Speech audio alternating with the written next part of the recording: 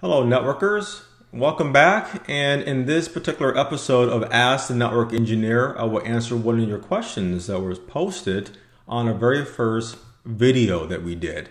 And it's a great question. I should have done this a long time ago. So I want to read you the actual comment that was placed, and I want to talk about that. So this was a comment placed by Daryl, and he said, "Why are there so many network engineers on YouTube and not in the job market?" From the Paul Brownings to you.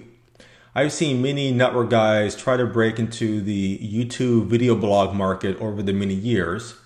With the 6,000 jobs lost at Cisco this year, is this a changing career for you, moving from the actual networking field to a YouTube instructional teacher? And is networking really still a viable job career? Great question. And really there are many questions within your question, and I want to kind of break it out one by one. So the first part of the question was, are network engineers moving towards doing more blogs and video blogs like on YouTube or their own channel? The short answer is not a chance. It's not enough for a full-time job. It just isn't. And here's something to keep in mind as a good baseline, especially on YouTube. Look at some of the top channels that you see on YouTube. These are like PewDiePie, which has 30 million subscribers. Another one is Jenna Marbles. Her channel has 14 million subscribers. So she makes roughly around 4 million a year on her channel alone. And there's other similar channels, 10 million, 20, 30 million subscribers. Now look at YouTube and all of the networking related channels.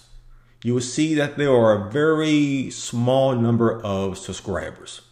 Cisco, the largest networking company in the world, has a channel on YouTube that has 84,000 subscribers. Fortinet has 6,000 subscribers. Juniper has 8,000 subscribers. CBT Nuggets, they have roughly around 50,000 subscribers. Our channel has around 4,000 subscribers. And Paul Browning's channel, that was mentioned in the comments, 6,000 to 7,000 subscribers. They're very small. And from that, it's not enough to actually live from. So we're on YouTube really for different reasons. One, and probably the big part is that it is something that we're doing extra on the side, something extra. It's also used as a promotion, marketing tool, promoting our company and our services. But it can also be seen as a collaboration of collaborating with other network engineers that's out there.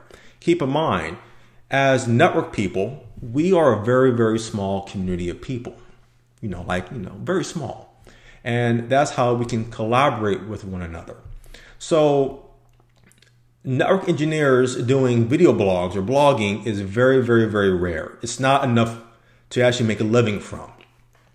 It is something that we're doing on the side. Case in point, Packet Life website. So Packet Life is run by Jeremy. And if you're a networking person, you probably know about Packet Life. So it's probably one of the largest blogs I personally know about that's out there. He's very knowledgeable. His name is Jeremy. He has a good following that you can see on Twitter. But guess what? That's not his primary job. He is a network engineer working for another company. There are other people that are in a very similar situation. And me personally, YouTube is not even close of making a living from. It is something that we're collaborating, but it's also something that we use to promote our services to our networking comrades like yourself. The second part of the question was, is this a new direction that I'm moving towards? Am I doing networking? Am I in the networking field? Absolutely. That pays the bills. I'm just being honest with you. As I mentioned before, YouTube is not viable for making a living from. Because remember, we as network folks, we're a very small community. So I do professional services on a daily basis. I have clients that I work for. And I do more design services. So I don't do troubleshooting anymore. Like call me 3 in the morning. That's not what I do anymore. I do design services where I do a design for a customer and I present it to their networking team for them to deploy it. Now, sure, I do the occasional deployments of setting up firewalls and switches, data center switches, things of that magnitude. I do that as well. Those are different projects that are definitely what I work on. And I do the occasional troubleshooting issues that comes up. That's part of the job details. You have to do troubleshooting if you are in the IT field. But I spend more of my time in our training program. So you can get all of that on routehub.net. I spend most of my time there creating the content that I do. And a lot of that stems from the projects that I work on with our clients. That is what I'm doing in the networking field. It's not video blogs. It's not blogging. That is just something extra that I'm doing of promoting our company and collaborating with you guys because, as I mentioned before, I am a fan. I love networking. I have been a fan for the past 15 years. So that is basically what I'm doing. I have no plans of moving into a video blogging kind of job career because there is no job career in that particular field. And the last question that you asked, Daryl, which is a very good question, is networking still a viable field to begin with? Cisco laying off 6,000 people. Well, here's my answer from my experience. Networking is definitely a viable profession, but it depends on 2 main components. One, you have to be heavily certified because remember, everybody has a resume that can configure MPLS or routing or switching, data center switches. That's a dime a dozen.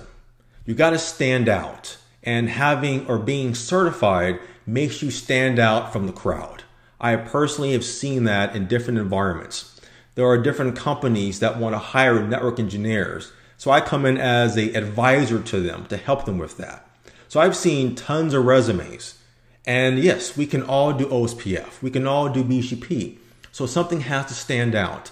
So being certified, that's what really stands out. So you got to be certified in terms of try to reach for that CCIE if you're really a network engineer. It will make it a lot easier to be employed. Number 2, which is also very important, is that you must also be heavily experienced. And this is a problem that I have been seeing of me trying to find like contractors or other network engineers that can work for me to do various projects. That they are qualified in some particular technologies. Like they can do a little bit of routing, a little bit of switching.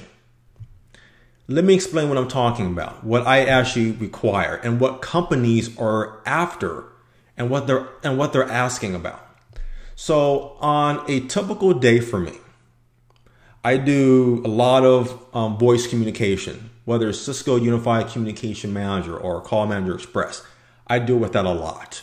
I do a lot of VPN technologies, and I'm not talking about just the standard site-to-site VPNs. I'm talking about the advanced VPN technologies of DMVPNs. There are a lot of companies that are not using private WAN technologies. They're using their internet, and they want a full mesh VPN solution between their locations. So DMVPNs is fantastic for that. For newer hardware, we're doing Flex VPNs, but that's really rare. DMVPNs are very, very effective, and I'm a big fan of DMVPNs. And that also includes Get VPNs for private WAN connections. So I deal with that a lot. I also deal with a lot of course, routing with LAN switching, VLANs. That's, of course, is very common. And of course, working with many different vendor appliances. Not just Cisco, like a Cisco switch or a Cisco firewall, but I'm also talking about a Palo Alto Networks next generation firewall, a FortiGate firewall. And you kind of get the idea. So having all that range of experience, that is what companies are looking for. And if you have that experience, then that allows you to do more consulting. And consulting gives you a lot more flexibility, But the big advantage to that is to have this level of experience. This is what companies ask me, can you support VPN? Can you support our voice environment? Can you support our data center environment? We also have a Palo Alto Networks firewall that's connecting to our Cisco firewall. Can you support that? Yes, I can. That's what they're after. And a lot of their feedback is that they're seeing that some people, they can do a little bit of routing, a little bit of switching, but it's not good enough. So networking is a very good, viable field if you have that kind of experience and that you are certified. Also, BGP. BGP is something that companies, if you really know and master BGP, you're in a really good position. Because remember, BGP is a lot different from any of the IGP protocols of OSPF or EIGRP. And if you mess that up, there are consequences to that.